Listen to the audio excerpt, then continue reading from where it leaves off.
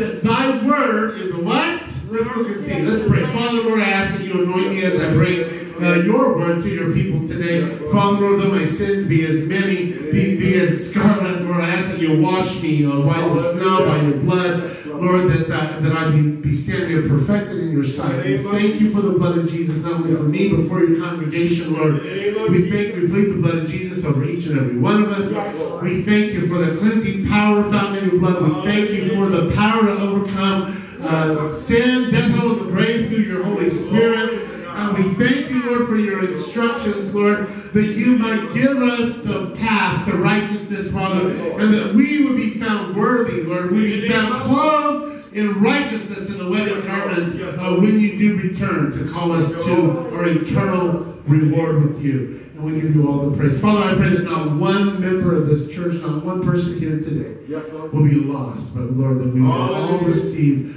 our salvation and our rewards, and we be sealed, Lord, for that day. We give you all the praise in the name of Yeshua, Jesus, our Lord, our soon-coming King. And all God's people said, amen. Amen. Amen. Hallelujah. Hallelujah. You know, some people don't like to hear the pastor say that he's a sinner, but you know what? The Bible says all men are liars. You know, people stand up and say that they never sin. All right. You know, and I'm not saying I walk in sin. Do you understand? Yes. I say that I'm fallible like you are. Yeah.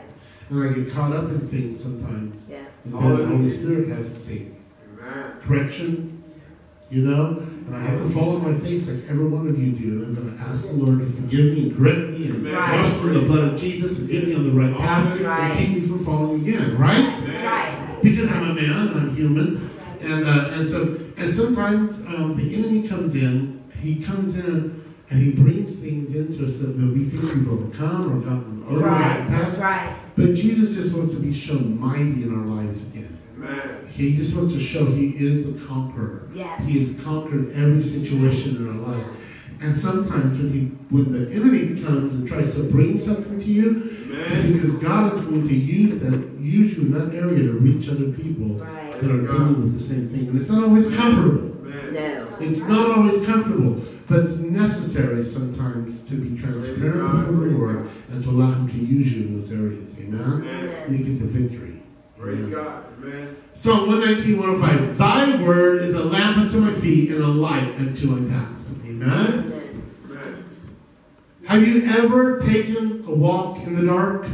All right. Yes, many times. You know, as I get older, my eyes get a little bit dimmer, okay? I find myself more and more reaching for my cell phone to turn on that flashlight that I have on my cell phone. Right. You know, even when I go out to dinner sometimes, I'm sitting in a restaurant or something and I have to turn on that flashlight to read the words, amen? But what does a light do? Once you have that light in front of you, it illuminates your path, amen? It allows you to see where you're going, and you don't stumble, you don't trip. You know, when you're walking in the darkness and you're walking down a staircase and you don't see the next stair, it's easy to stumble and fall. Amen. That's like we walk through life and there are pitfalls in our way. It's easy for us to stumble and fall. Or there might be a stumbling block in our path. Or a stumbling block is something that we've dealt with over and over and over.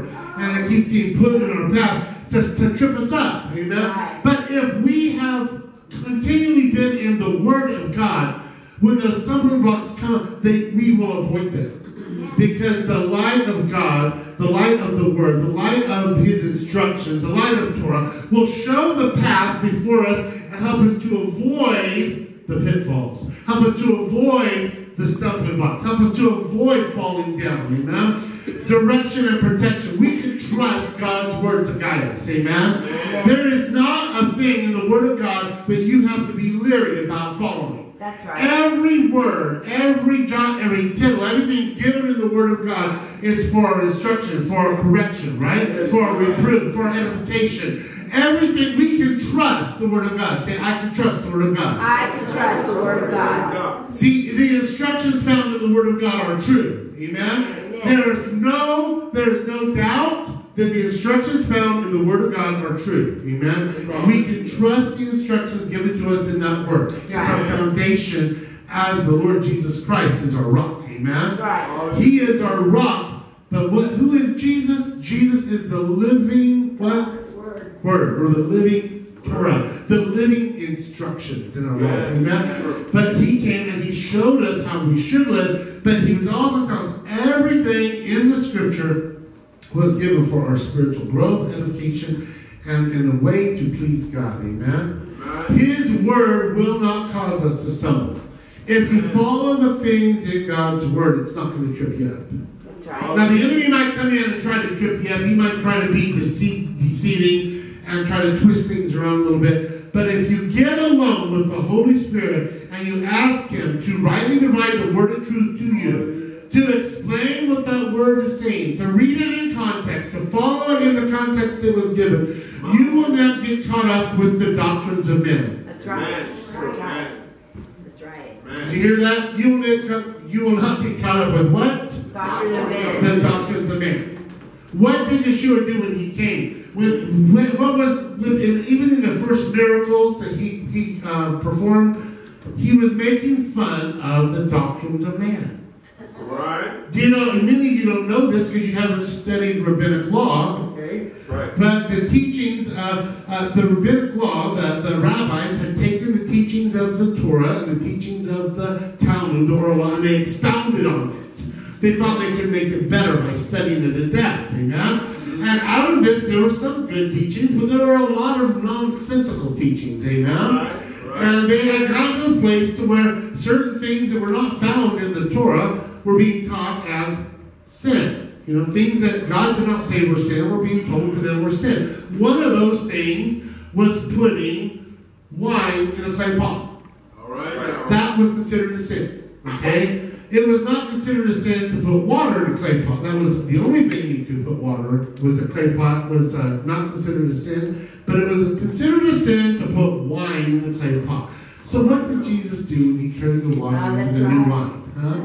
What did he do? He turned it into wine in clay pots. And they drank it up gladly. Amen? And so this is the best grape juice we ever did have. Amen? So he turned the water into wine in a clay pot. And he was saying, the doctrines of man mean nothing. Right. There you go. They mean nothing. That's right. Look to me for the truth. Amen? Same thing when he healed the man on the Sabbath. You know, he healed the man with a withered hand on the Sabbath. And they were ready to jump on him and give him a hard time because he did work. So once again, they defined God's law in human terms. They knew doctrines of man. Okay? But he said, which one of you, if your ox falls into a ditch on the Sabbath, wouldn't take him out? That's right. How much more valuable is a man to God? They took the divinity and the love and the grace and the favor of God, and they turned it into foolishness to where they couldn't even, they said God himself was sitting for healing somebody on the Sabbath, right? Is that crazy? Yeah. Now, you have Jesus also and his disciples. We have another example. It wasn't a miracle, but it was Shabbat. They were walking through the fields, right? And God had provided for the poor, the people, or the strangers, the sojourners, those that were traveling. He provided for them by instructing the people not to completely take their fields, but to leave some gleaning, things for people that were gleaning, they had to leave the edges, right? And so they were walking through the grain fields on Shabbat. Now Shabbat, as a tradition, the women prepared the meal. Well, these are abandoned men. They were traveling. They had no women with them. They were hungry. They went into the field. They're getting their grain. They're going to have their grain. They're going to go rest. They were honoring God anyway, right? They were honoring God anyway. Their heart was to honor God. Right. Jesus, the Son of God, God in the flesh, God with us, amen? So he couldn't do anything wrong. And so he was showing that they were getting their grain, and they got accused again by man, telling them that they're not supposed to be doing this. And Jesus said, wait, the Sabbath was made for man. Man wasn't made for the Sabbath. You see, he was showing us that the instruction of the Shabbat was given for our own edification, but he was God. He didn't have to need the rest, amen? And the people were with him, they could rest in him. But they were just gathering the grain to have on their Shabbat meal. They were not sinning, amen? There's a deeper lesson in that. There's a deeper understanding of that. If I misspoke, we'll go into that a little bit more depth another time. Now you have also the blind man that was healed, where he took the clay, he put spit into it and put it in his eyes.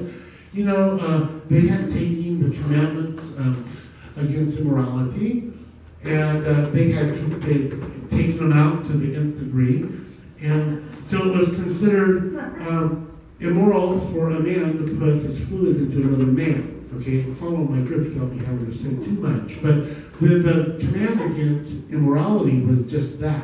It was not against healing somebody.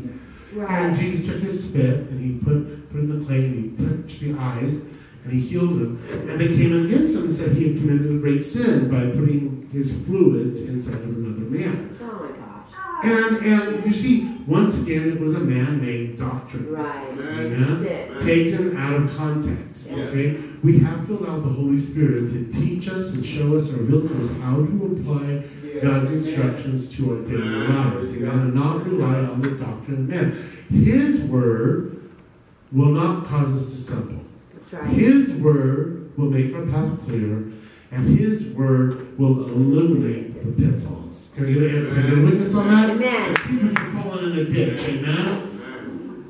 Psalms 119:11. Thy word have I hid in my heart, that I might not sin against thee. How does that work?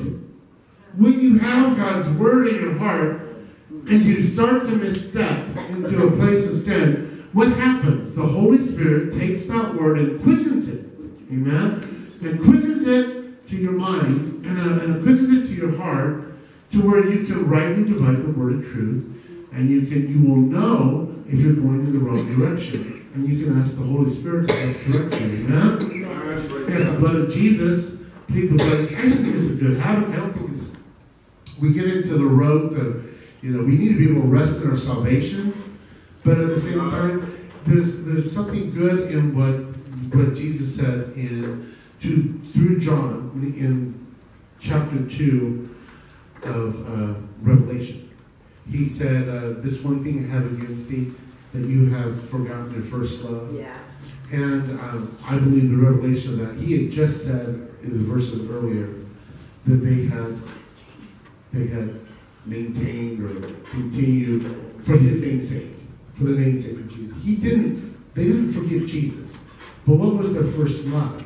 Their first love was the instructions found in the Word of God even before Jesus came to them. Okay?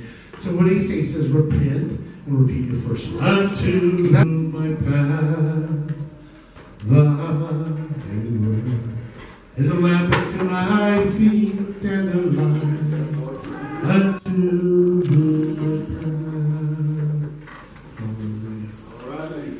So God's word will keep us from sin if we hide it in our hearts. When we are members of the body of Christ, the Holy Spirit resides within us. Amen.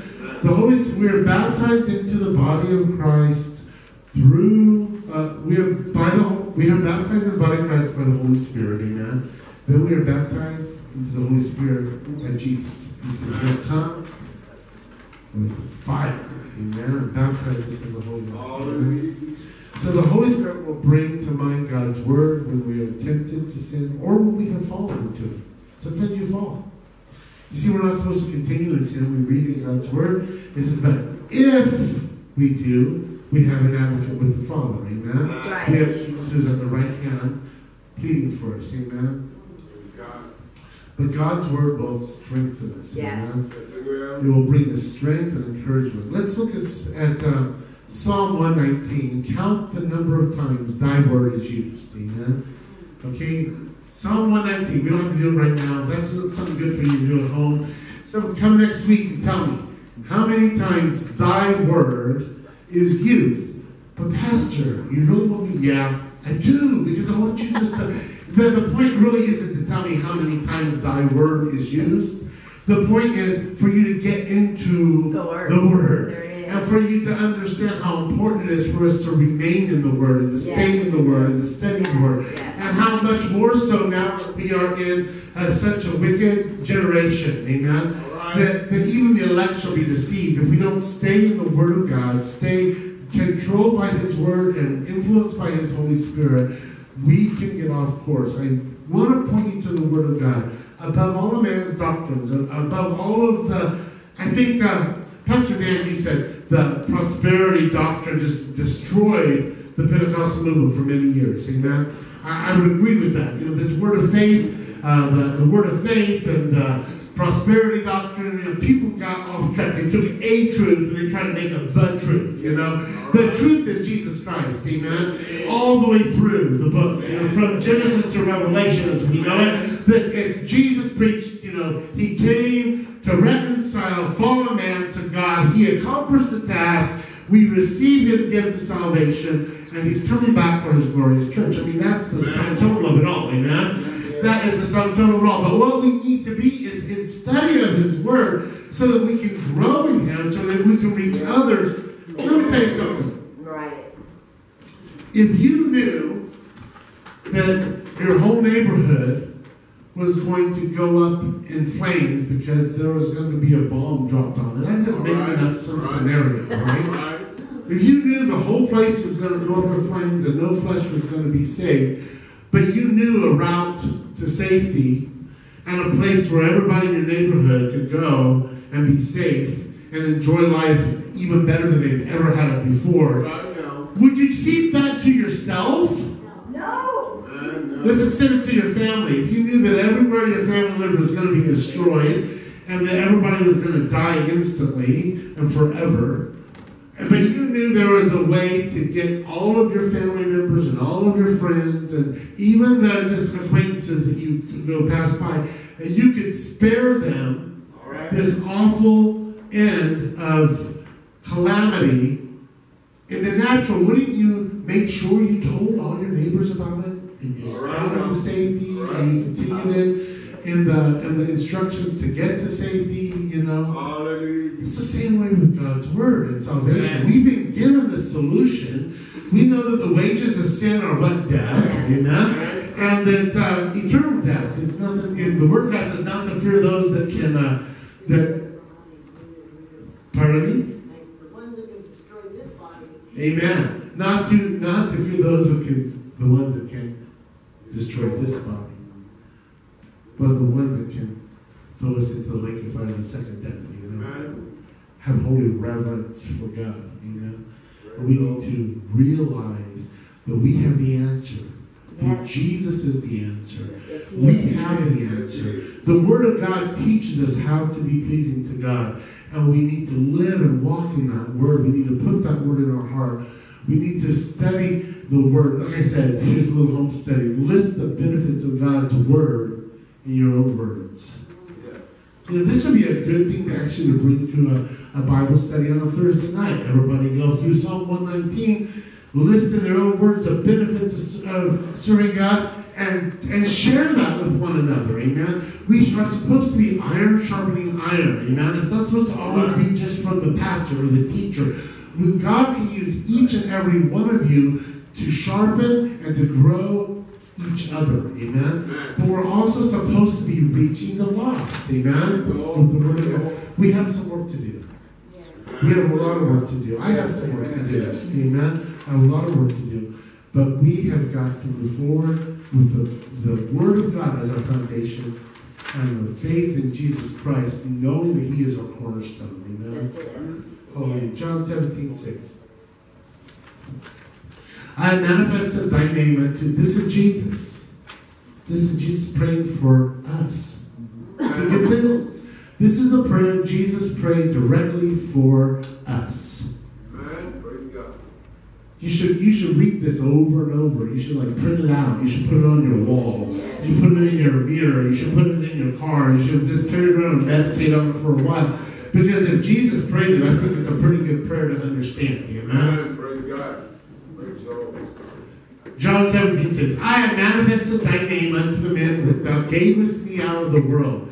Thine they were, and thou gavest them to me, and they have kept thy word. Yeah. I have given them thy word, and the word hath hated them, and the world hath hated them, because they are not of the world, even as I am not of the world. You know, I want to read that whole I don't want to just go through my scriptures. Can you pull up John chapter 17, starting with verse 6, and we'll read the whole thing. Then we'll go back to that. All right. Hallelujah. Hallelujah. Just bring it up in Bible Gate, but it's fun. 17, right? Yeah, John 17, starting with verse 6, I believe. How does that sound? Thy word is a lamp unto my path and a light unto my feet. Thy word is a lamp unto my path and a light unto my feet. And then how does it go? Hallelujah. So if you can give the rest of the words of that song. Do we have them, Kevin? Not right now, afterwards. Hallelujah. Okay. What version are we reading now? All right now. King James, that's fine. Okay, very good. Now let's read this. You don't have to read it out loud, but I'm going to read it here. I have manifested thy name into the men which I've got to shrink a little bit. Yeah. Because I'm not getting the whole scripture.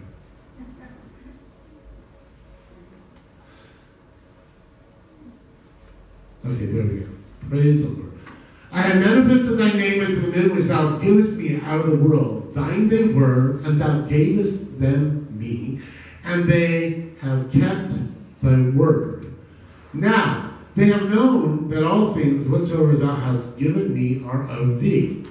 For I have given unto them the words which thou gavest me, and they have received them. All right. And they have known surely that I have come out from thee, and they have believed that thou didst send me. Can I have this in the, let's change versions. Go to the Tree Life version. Because I think a lot of people get lost in the this, the thousands of these, and this one. There's a lot of them in this. Amen. I just want you to hear the plain message from this prayer. Praise God. Praise God. There we go. Here we go. I have made your name known to the men of this world that you gave me. They were yours. You gave them to me. And they have kept your word. Now they have come to know that everything you have given me is from you. The words which you gave me, I have given to them. They received them and truly understood that I came from you. And they believed that you sent me. I ask on their behalf, not on behalf of the world do I ask, but on behalf of those you have given me, for they are yours. All mine are yours, and yours are mine. And I have been glorified in them. I am no longer in the world, but they are in the world, and I am coming to you. Holy Father, keep them in your name that you have given me, so that they may be one just as we are. While I was with them, I was keeping them in your name that you have given me. I guarded them, and not one of them was lost except for the son of destruction, so that the scripture will be fulfilled. But now I'm coming to you. I say these words while I am still in the world, so that they may have my joy made full in themselves. I have given them your word. And the world hated them, because they are not of the world, just as I am not of the world. All right now. I am not asking that you take them out of the world, but that you keep them from the evil one. That they are not of the world, just as I am not of the world. Make them holy in the truth. Your word is truth. Just as you sent me into the world, so I have sent them into the world. And for their sakes I make myself holy, so that they may also be made holy in truth. I pray not on behalf of those only, but also for those who believe in me through their message, that they may all be one, just as you, Father, are in me and I am in you. So also may they be one in us, so the world may believe that you sent me. The glory that you have given to me, I have given to them, that they may be one, just as we are one. I in them, and you in me, that they may be perfected in unity, so that the world may know that you sent me and loved them as you loved me. Amen. Father, I also want those you have given me to be with me where I am, so that they may see my glory, the glory you gave me, For you loved me before the foundation of the world. Righteous Father, the world did not know you, but I knew you.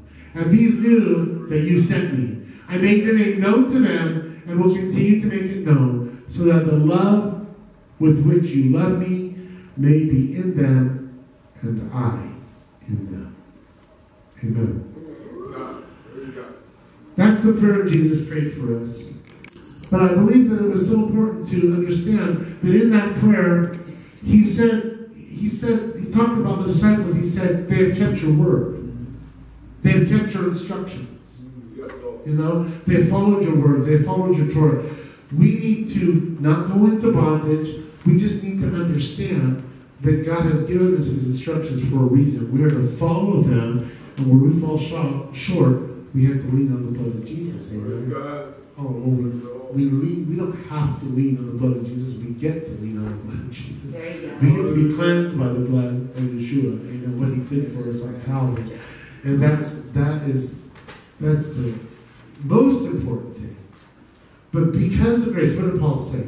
He said, should sin abound, or should we continue in sin so the grace may abound? God forbid. Amen. So when the Holy Spirit brings to your recollection an area of your life that you're failing in, you should put it under the blood and ask the Holy Spirit to help you overcome. You should make a teshuvah. You know what a teshuvah is? A turning around. Repentance. It's the word used for repentance. A teshuvah. We should turn around and go a different direction, not just continue in the same area. When the Lord shows us in his word that something is not right for our lives, we should turn from it. We should make it teshuvah and go in the direction that he has for us to go. That's right. Amen? Amen. Every believer should be extremely familiar with that. Let's go on to the next slide. Praise the Lord. Let's go on. Just do the last slide, the life application. Go on. To the end. Hallelujah. Go back. Go back. My mouse. Go back. It's the mouse, not me. Hallelujah. Hallelujah. That like something. Okay. The mouse. So, just some basic tenets of the faith. Why are we preaching this, Pastor? We're all Christians for a long time. I think we get caught up in our daily lives and we forget to spend time in his word. Yeah. Have any of you done that? When you got caught up in your daily struggles and you forget to spend time in God's word, the very thing that brings life, the very thing that brings healing, the very thing that brings us comfort, joy, is the word of God, because the Holy Spirit uses God's word in us to bring all those things to life. All the promises of God are yes and amen in Christ Jesus. But we have to put the promises in to bring them out. It's like a computer. You can't bring off the hard drive is something you haven't put in before. Amen? So spend time in God's word. Amen? Ask the Ruach, the Holy Spirit, the Spirit of the Holy One, to cause God's word to take root in you. Amen? Amen. Ask the Holy Spirit to bring God's word to your remembrance in time of need. Amen? Walk in authority of quoting God's word for encouragement. Hallelujah. That's important. Amen. There's a lot of times that we get discouraged. Yes. But if you know what God's word says, you don't have to be discouraged. Right. You can walk in the promises of his word and be encouraged. Amen? That's right. Amen. Pray God's word, you'll never be the same. You see, as you're praying, I know I had a friend that was getting ready for a journey. And this friend hasn't been walking real close with the Lord, but she's hungry for the Lord. Yes. And she came and she asked Pastor Fonda and I to pray with her boyfriend, and they would have a safe trip home, and then they would grow closer to God, and they would, to pray for them. And as we stood there praying for them, and we were praying in the Spirit, we were praying in the understanding, but as we were standing there praying with them before they left, the Holy Spirit brought to mind various promises in his word, various instructions, various things that we can cling to, and I would quote it and pray it. And then Mom would quote one and pray it, and I would quote another and pray it, because God's word is true. Yes. It always accomplishes the purpose that it goes forth for.